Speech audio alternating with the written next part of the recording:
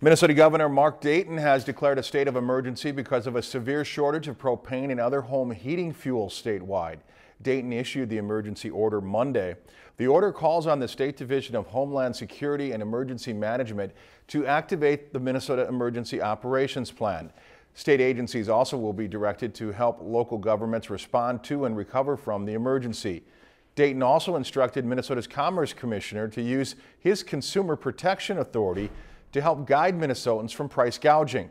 The governor plans to meet with propane industry suppliers Tuesday to discuss the shortage and how to improve Minnesota's propane supply.